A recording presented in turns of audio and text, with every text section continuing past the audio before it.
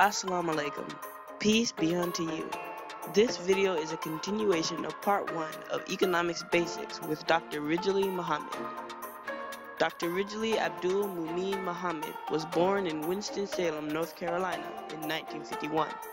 He received his bachelor's and master's degrees in agricultural economics from North Carolina A&T State University.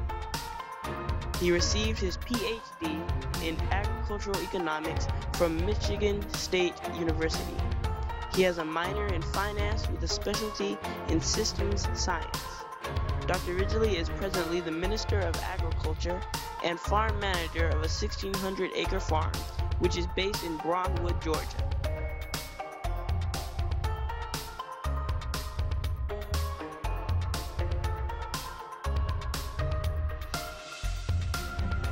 Then you got to look at what are the bottlenecks in production and distribution. There are bottlenecks. For instance, let's say if I can produce a lot of cream of wheat in 2 days, but I only got 1 truck and I need 3 trucks. Well, now that truck becomes a bottleneck. So I either gotta get more trucks or I gotta slow down the production. Otherwise, stuff will get built up. On the other hand, it could be I got a lot of trucks, but I don't have enough production.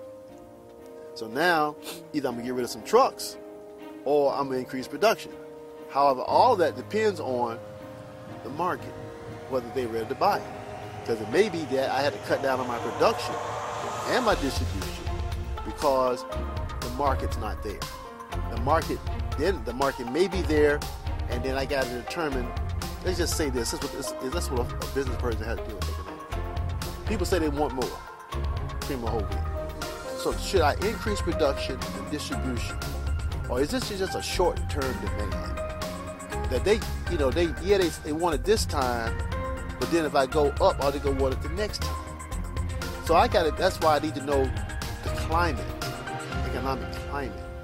What is going to be in the future? Because if I buy another piece of equipment or buy another truck. Let's say I buy a truck and I'm paying on this truck for 5 or 6 years. Well, I don't want to be out of business between 1 and 6 years. I want to be able to pay for the truck.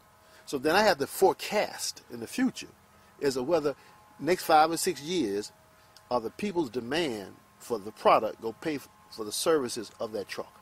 So the business person needs economics to be able to know his cost and returns. And I also need to know what the future might be for the demand of the product that he's producing. So that's how business people use economics.